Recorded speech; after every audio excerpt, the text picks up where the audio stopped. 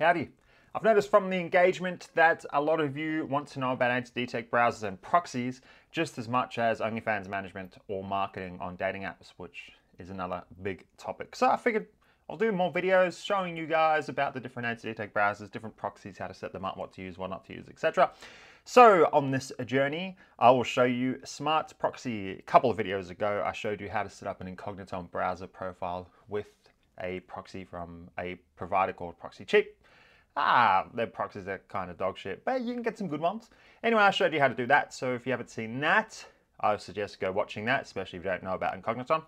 And in this video, I'm going to show you SmartProxy. Why SmartProxy? Because I forgot that I used them a long time ago, and they went ahead and sent me an email to my personal email address. And I thought, hey, let's check it out. So we'll check it out together, all right? They sent me an email saying, got some exciting news. We've launched a proxy checker. It allows you to test a list of proxies on your computer by simply copying and pasting the connection, blah, blah, blah. My first thought was, well, that's funny because Scamalytics already does the same thing. Now in Scamalytics, unless there is a way, I don't think you can paste multiple IP addresses in there and check them all at the same time, but why would you want to? But anyway, I thought, hey, let's check it out, all right? So upon opening it, first of all, I'm like, well, this looks overly complicated. So it's a proxy checker. Oh yeah, so you can get proxies from their website. Import a proxy list. Okay, so you purchase them first and then you import it. So after you've already purchased them, you're stuck with them either way and then you check the quality. Okay, yeah, that makes sense.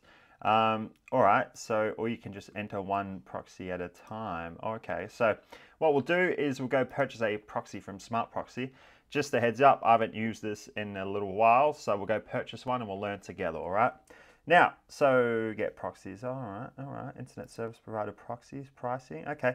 So if you haven't seen my other videos, you'll know that you should always purchase a static residential proxy, assuming that you're using it for, you know, like Reddit or OnlyFans or something like that. If you are planning on using a proxy for dating apps, which is a whole different ball game altogether, then you have to use mobile proxies. But I don't create dating apps using that method. I use iPhones.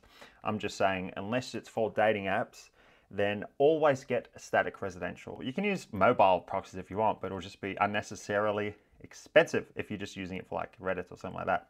All right, so this already looked pretty complicated. So what?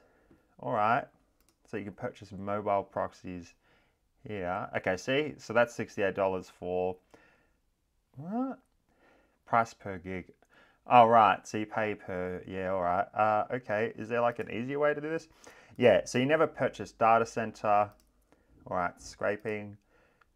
Look, I might just call this a day and just tell you guys that it's not worth fucking going on this website.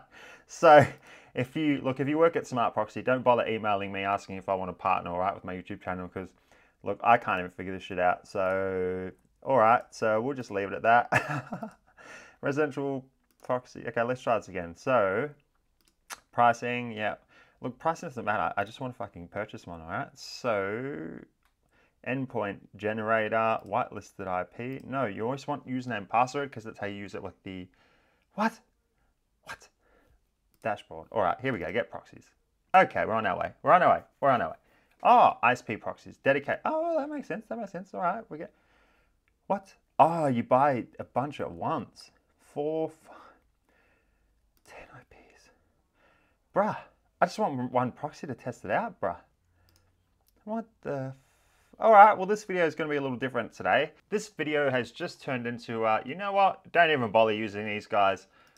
ProxyCheap. Okay, let me give you an example of how easy it should be, all right? So you go to order proxy. See, you choose proxy type. So as I said, you want static residential. You don't want rotating residential because houses don't normally bounce around. And when platforms see that proxy and it's bouncing around, they're like, that's odd. Let's flag it. See, there's mobile. See, this is how easy it should be. And then you go select it.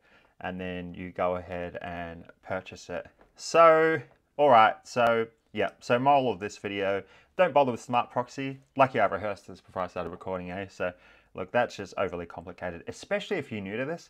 Don't go dropping 75 bucks on what, like 10 proxies when you don't even know what they are. So, anyway, so we'll scrap that. And to be honest, this whole IP checker didn't look any good anyway. So, all right. So this video has just turned into, you know what? Don't bother with SmartProxy.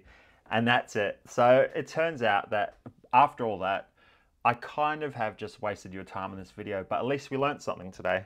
Don't use SmartProxy, that's fucking too complicated. Anyway, so as usual, if you like the video, go smash the like button, smash the subscribe button. And if you want to know more knowledge and you want some source on dating apps and how to create and grow a successful OnlyFans management agency, then you can find me in my Discord and the forum, and I'll get you on your way because there is a shitload of value in there. So anyway, go like, go subscribe, and I'll see you in the Discord, baby.